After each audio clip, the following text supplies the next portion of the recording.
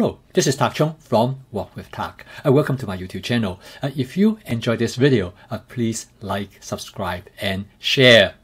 Recently, I started one-on-one instruction on my fast cooking system. And I need to help someone who is cooking in the wok for the first time.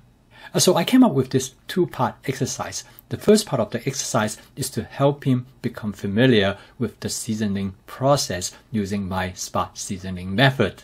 The second part of the exercise is for him to test the results of the seasoning by cooking an egg dish, which is also commonly known as the fuyang egg. Okay, so let me show you the exercise. Let's go into the kitchen and get started. So for this exercise, I'm going to point out as much as I possibly can of some of the nuances of each individual steps. I'm going to use 4 eggs to make this egg dish. As you notice that I'm using one of the Rubbermaid plastic container to beat up the eggs. As you can see, those plastic containers has many functions in addition to storing preps in the refrigerator. I'm going to use something called a Danish whisk to beat up the egg. It is an excellent device. It is probably the best whisk that I ever have, and I use it for mixing many different things. For stir fry, it is important to have everything ready. I took out some mushroom from the refrigerator that I have prepped in advance, and I also took out some scallions. In addition, I got out my cooking oil bottles as well as some salt and pepper. So for this exercise, I'm going to use my 14-inch Emuser light cast iron wok. This wok is excellent for a flat glass top electric range. The amount of time that you heat up the wok is really not critical, but however, you want the wok to be hot enough that when you put water into the wok, they will immediately form these little beads bouncing around like ping pong balls. Of course, you don't need to do that each time.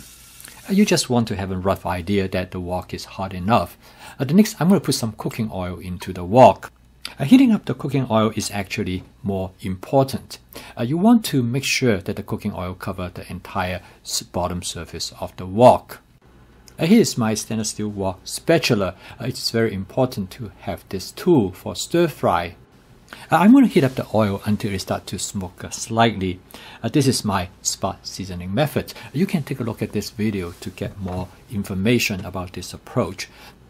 At this point, make sure you turn the heat to low or shut the heat off completely, because you don't want the oil to smoke too much.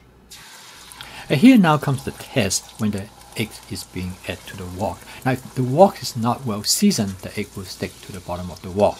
As you can see, in this case, the egg does not stick at all. So what I'm doing is that I push the cooked egg from the edge to the center of the wok. And let me repeat this part again in slow motion so you can see what is going on. First of all, you should notice that as soon as I add the egg to the wok, the egg starts to bubble immediately. And this is a very good sign. It suggests that the egg did not stick to the bottom of the wok.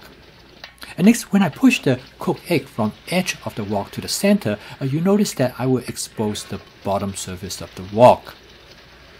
And the uncooked egg will fill in that space. This is an important technique because it allows you to cook the egg very rapidly. I fill the center of the egg with sliced mushroom as I would do when I cook an omelette. And then I follow by adding some scallions. You can skip this step if you don't have them available. I next then fold the egg over the ingredients in the same way as I would be making an omelette. However, except in this case, I don't have to worry about to enclose everything inside the omelette. After folding the egg over the ingredients a few more times, I'm now ready to season it. I'm going to use some salt and then follow by with some black pepper. Of course, you can season the dish any way that you would like to. So after mixing it a few more times, the dish is ready. This dish in many ways is a cross between an omelette and scrambled egg. The dish is probably one of the fast stir-frying dish that I have ever seen. This fuyang egg dish is probably one of the most popular dish in the Chinese home cooking. As you can see, in order to make this dish properly, the seasoning of the wok is critical.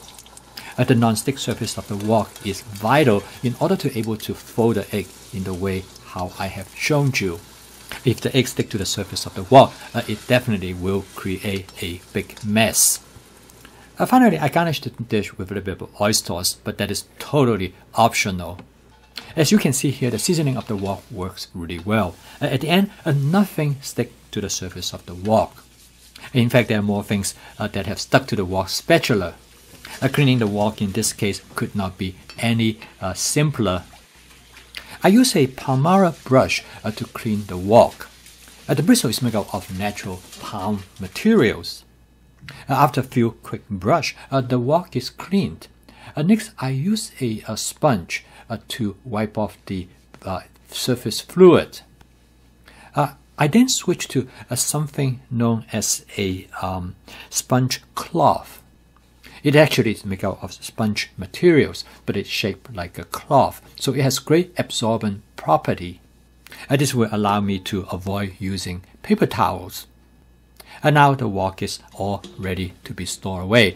You can see that I also wipe the bottom surface of the wok. It is important to dry the wok as thoroughly as possible before you store it. So as you can see here, cleaning the wok is very simple and straightforward. You don't need to do anything else more before you store the wok. Because if you look at the surface of the wok, it looks shiny.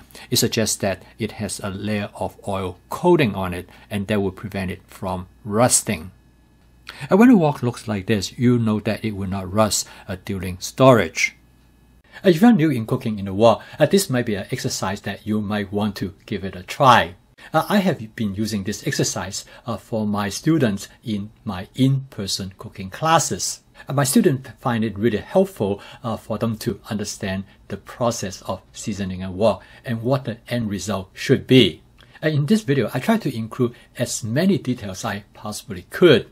However, I know I possibly might omit something that might not be obvious to you. If that is the case, please write me at this following email address. It is much easier for me to answer you by email. If you enjoyed this video, please click like, subscribe, and share. See you next time.